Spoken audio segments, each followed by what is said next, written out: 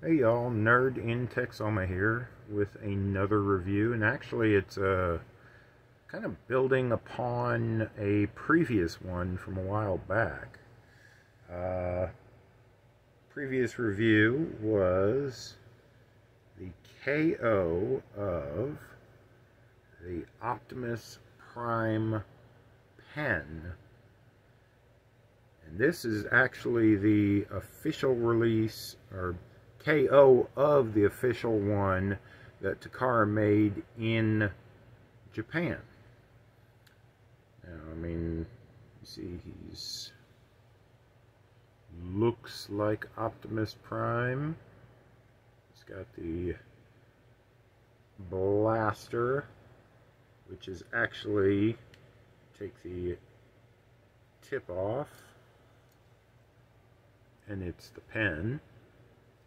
This little tip cap here closes off the pen and makes it look like his standard blaster there.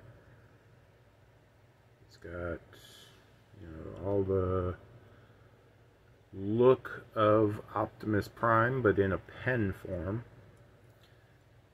This guy, I managed to catch the KO for about $5. He also comes with some accessories that the original official one did not, like a shield here that actually holds refills for the pen. I don't intend on using him as a pen anytime. I just got it because I thought he was cool. And since then, they have made a KO of, I'm going to say, the generic robot transforming pen that is a much simpler, much sturdier transformation than the Optimus Prime, based off of the original, actual, legit transforming pen from Japan. He looks a little different, but I think he's pretty darn cool himself. I think stability-wise, he's a much, much better example than this Optimus Prime. And some of the details he has are much, much better than the original Optimus Prime. Now this one, if I'm understanding the body right and the molding right, this was based off of a generic transforming pen that had like a clock built into the abdomen cavity there. I don't know why he would have a clock, but he did. This one, trying to catch the lights right there, but it's not too well. You can see on his chest windows there, it appears that he has some kind of cell shading and reflectiveness, which I think is cool. It's a detail that the official one, knockoff, that I have does not have. Also, you'll notice he has detailing on his feet, which, again, the knockoff of the official does not have. Now this one does have the blaster for the pen, but it doesn't have that pen cap to it. As you can see, I mean, they're both roughly the same size. The knockoff of the official is slightly taller than the knockoff of the completely fake one. There are differences, you know, because it's two different molds. So, you know, the abdomen and chest area are slightly different. The way they transform is different. But I think this one wins over this one, like I say, in stability, in durability. This one wins in accuracy to the official. But, I just use them as little decoration bots and stuff like that, you know. You can see, let's see, I'm trying to get my fingers out of the way, but they're kind of small guys, so I mean, it's kind of hard to do. The one on, oh, it's in my left hand. This one doesn't have as much of like the molded panel detail on the legs. It's simplified. It doesn't have all of the movable hip skirt pieces that the official does. They both do have similar arm movement and positionability, posability. The KO of the official one, the one here in my right hand, I don't like it because, I mean, I do like it, but I don't like the durability, the quality of it, and it may be just because it's a knockoff. The head seems to pop out too easily, and all of these hip skirt panels here get in the way. I mean, it just doesn't need it. The upper torso, in transforming it, doesn't have anywhere to peg in.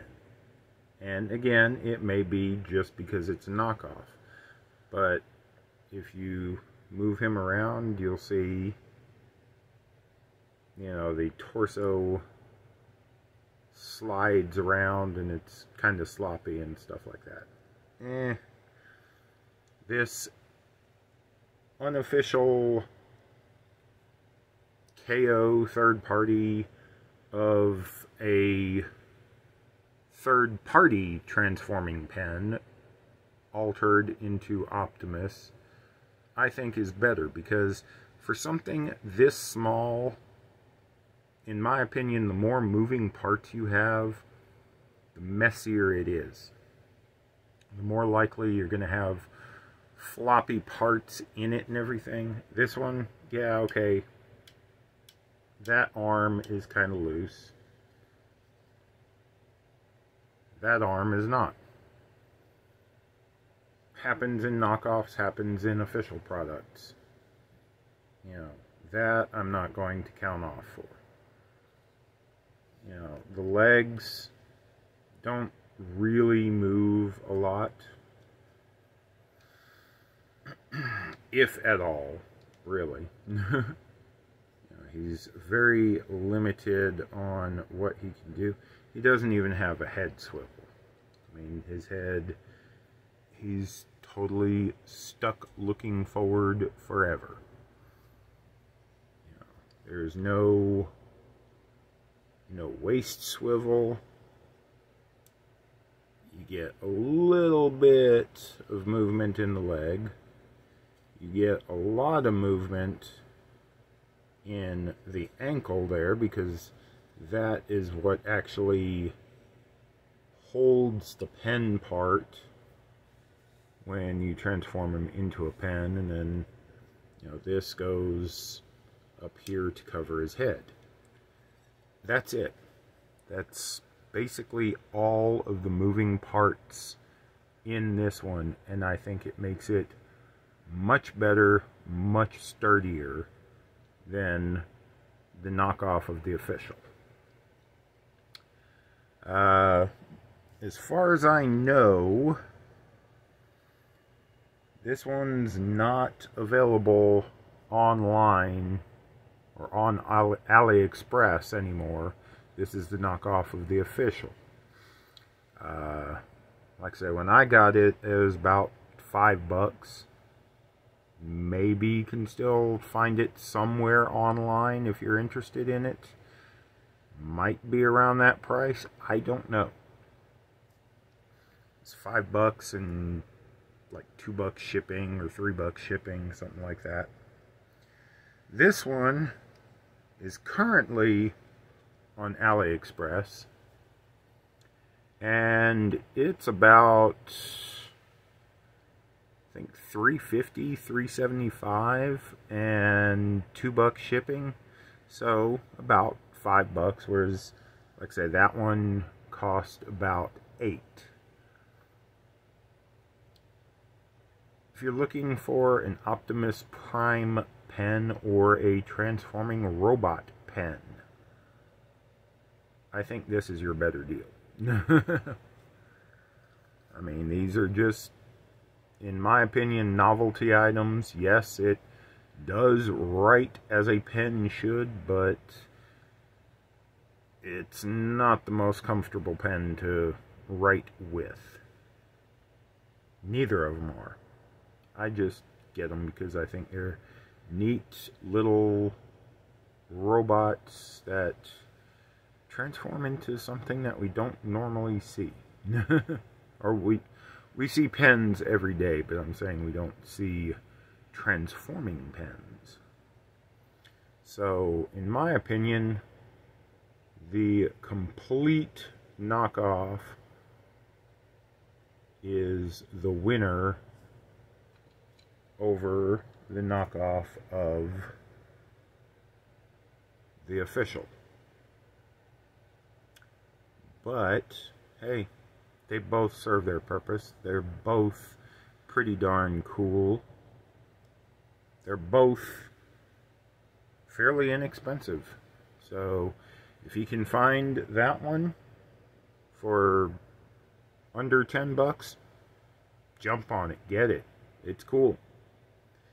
You can find this one for about $5 to $8. Again, I think this one is the superior one. Get it. I think they're pretty cool, pretty unique in what they are, and I enjoy them both. Alright, y'all. Take it easy. Nerd in Texoma. Bye.